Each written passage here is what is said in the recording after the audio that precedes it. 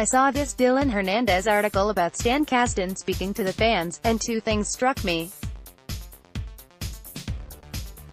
First, this quote from Kasten about avoiding the luxury tax. The Dodgers kept their payroll under the luxury tax threshold of $197 million last year, which would prevent them from being taxed at a higher rate for repeat offenders if they spent more than the limit of $206 million this year.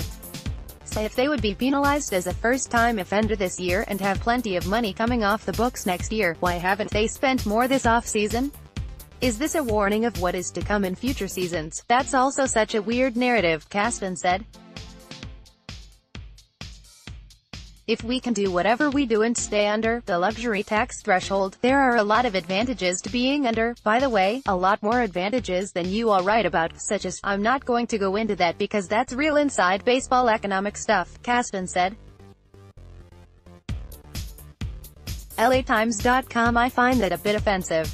There are plenty of people who are interested in the economic stuff, and are perfectly capable of understanding the economic stuff.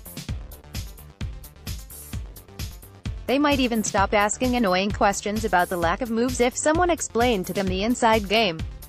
Of course, the reporter showed his lack of economic understanding on another Kasten statement. The facts, Kasten said, are that season ticket sales point to the Dodgers leading baseball in attendance again.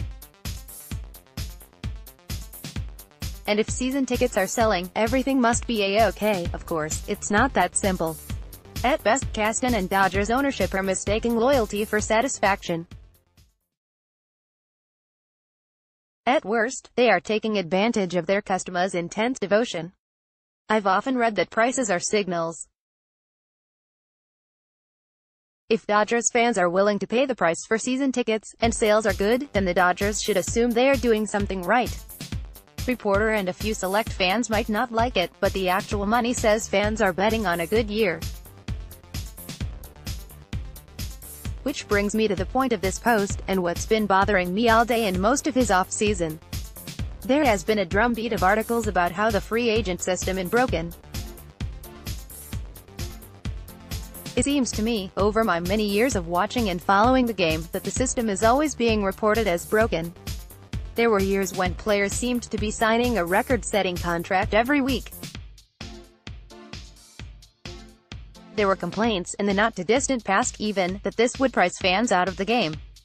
There was a time in the early 1990s when free agents were taking less money to play where they wanted to live, Bruce Hurst, for example. The union complained that this would hurt salaries in general. In the early 2000s there were complaints by other teams that the Yankees were not constrained by the luxury tax. The Yankees pointed out they were playing by the rules. In all the cases above, that was basically true. Even during collusion, in which the system was actually broken, the CBA set up rules that helped the collusion happen. Owners wanted to restrict free agency by limiting the time a player could sign with the previous team, and the players went along with this. In general, players have gone along with more restrictive free agent rules, from allowing compensation to teams losing players, to allowing limits on the amount of money teams can spend signing amateurs. The players are now where the owners were in the last 1970s. The owners wanted to keep the reserve system, but they kept losing ground as the MLBPA artfully challenged that system piece by piece. The players left enough of the reserve clause in place so that the number of free agents would be limited, and teams would bid on scarce resources. Now the players like their antiquated system, while the owners keep finding ways to game it to their advantage. The MLBPA should be trying to shift more money to younger players. I hope they go big in order to move the owners in the right direction. I would ask for a 4- or 5-fold increase in the minimum salary, and free agency after 3 years, eliminating arbitration. If they wind up with a doubling of the minimum salary, free agency after 5 seasons, and the elimination of free agent compensation, they will at least have moved in the right direction. Meanwhile, both agents and owners act more rationally. Both sides know the best deals come at the last minute, so they wait out each other. The days of George Steinbrenner making deals just to generate news coverage are gone.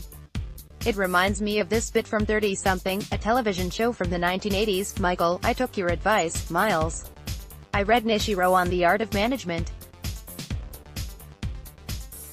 He tells this story of these two samurai warriors standing in the rain.